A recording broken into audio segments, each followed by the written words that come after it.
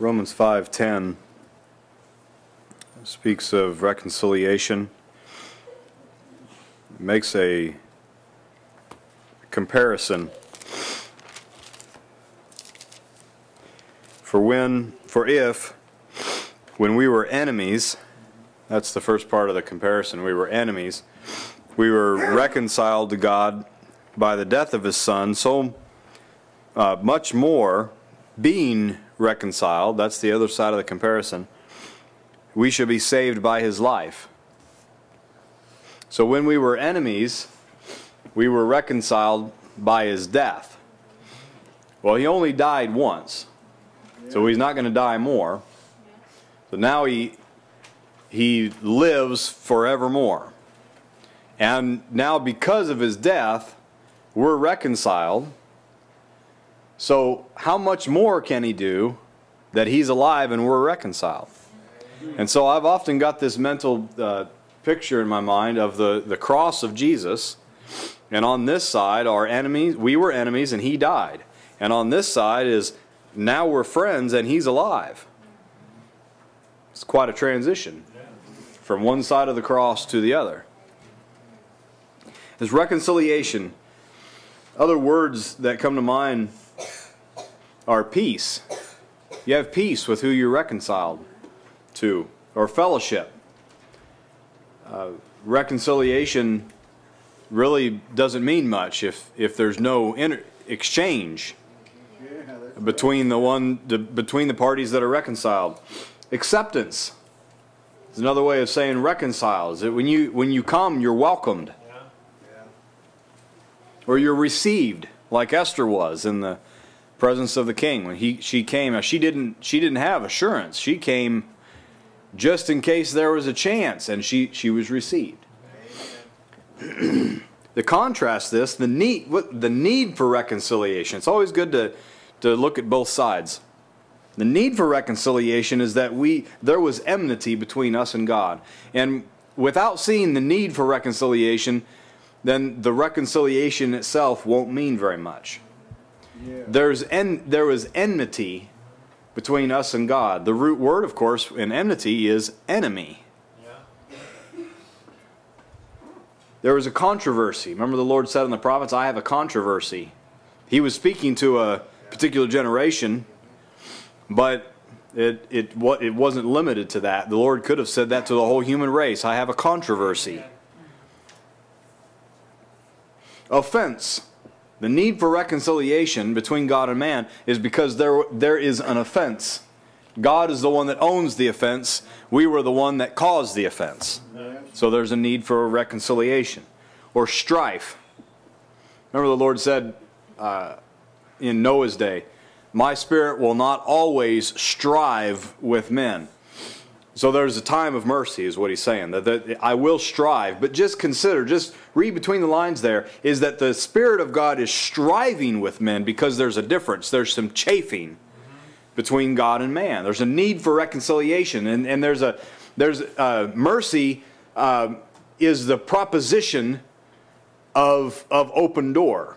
Striving is an offering of an open door. God's Spirit strives with us. And if you do some inventory and look back at your own conversion, you'll have to admit that God did some striving with you. And since then, I would venture, because I'm a man of like passions, I would venture to say that He strove with you again.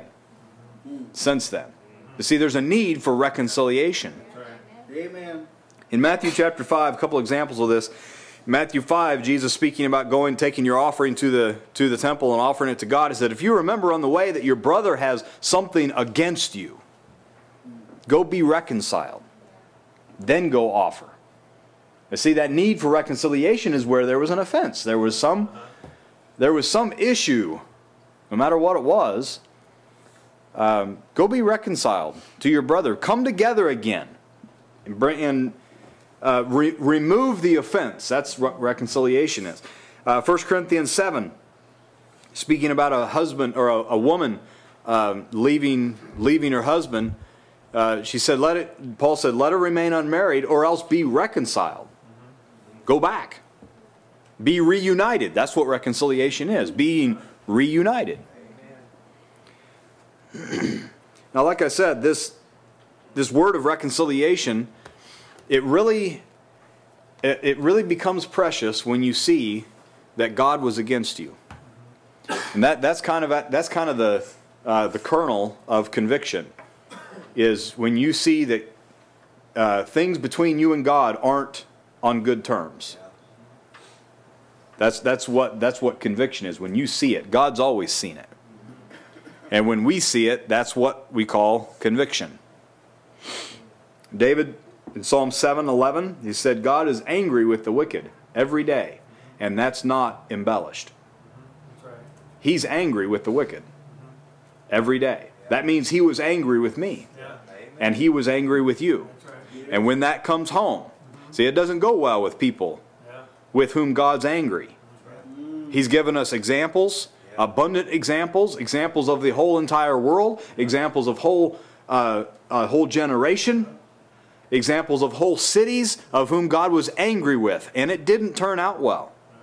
Amen. You see, you think of the fear of the Lord is the beginning of wisdom. God's angry with the wicked every day. And when you realize that God's... See, Brother Ricky talked about the love of God this morning, how it's been devalued. It's like it's been robbed and pillaged.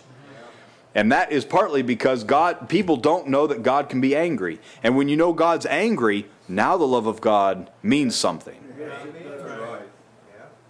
Psalm 38:1 says, rebuke me not in thy wrath. And David prayed that. This is not the prayer of Alexander the coppersmith. This is David's. Rebuke me not in thy wrath. David didn't presume, well, I'm the king of Israel, so I know he's not going. Didn't think like that. Neither chasten me in thy hot displeasure. That's one of those phrases that, as Brother Dean would say, it's good to just bring that up every once in a while. Hot displeasure. And because we have believed the gospel today, and because we have faith today, doesn't mean that you are forever exempt from his hot displeasure. That's right. That's right. You see how this makes reconciliation, the opportunity for reconciliation makes it very precious. To be accepted by God, whom he has hot displeasure. And Jesus hasn't made God incapable of being displeased. That's right. Reconciliation is not just merely a judicial status change, like a visa issued by a sovereign government. I've had to apply for visas to be accepted into different countries. That visa stamped in my passport didn't change my character. It was just a judicial act that let me enter the country at a certain time. This is not what reconciliation is. It's not just a stamp on a passport, so to speak. It's not just a legal transaction. There are some legalities in it, but it's not merely illegal. It's experiential. It's, somebody mentioned tonight, the cleansing of the conscience. That's one work of reconciliation, is when you know. It's one thing to be forgiven of your sins. It's another thing to know it. That's the cleansing of the conscience. To know that my sins are taken away. That's me experiencing reconciliation. To know that the God who said, all have sinned, is the same God that said, I have taken your sin away. It's the same one. He's taken my sin away. It's experiential in that I am born again. So I am not who I used to be. Adam is not being reconciled. New creatures. New creatures are the ones that are accepted. My life is hid with Christ in God. That's the experience of reconciliation. In that God accepts me. It's not just that God can't accept men. It's that God accepts me because I'm hid in Christ. The experience of reconciliation. Here's some examples. Reconciled people pray things like this. And just compare this prayer to when you first sensed that God was displeased, his hot displeasure. Just think about this. Search me, O God, and try me. See if there be any wicked way in me. Would you have prayed that? Would you have prayed that before, when you knew you were guilty and defiled and condemned and God was angry with you? Reconciled people, they pray, search me, O God. Because of this assurance that they're accepted. Reconciled people actually look forward to giving an account of themselves to God. Because they've been reconciled to the judge. They've been accepted. They have fellowship with the judge. They're received by him. And so why?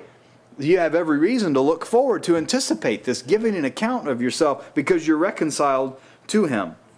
Reconciliation is not just a technicality. Yeah, that's right. Reconciliation, this table is the price that was paid for reconciliation. That's right. That's how big the work is. That's how difficult it was for the righteous to be saved, is that Jesus had to give his life, to offer his body, and to give his blood. So reconciled people are reconciled in the beloved. Our reconciliation, to the degree that you are in Christ, you're reconciled. To the degree that you have laid hold of Christ, you've laid hold of reconciliation. That's one of the peculiar things about, and that means unique. Peculiar doesn't just mean odd or weird. Peculiar things about the redemptive economy is that it's all invested in a man. It's not a document. It's in a man. We're reconciled in a man. That's why we come to this table, to remember a man. We come to God in a man. We're being represented to God by a man. Our life is hid in a man, in God. And we're reconciled to God in this man, Christ Jesus. That's why we're accepted. We're accepted because of him. In him, when God sees Christ, we're accepted only in Jesus. Let's pray. Father in heaven, we thank you for these words that you've given of reconciliation. And we pray that as we come to this table and eat this bread and drink this cup, that our minds would be productive in remembering Jesus and comprehending the gift that he has given us of himself. In Jesus' name we pray. Amen.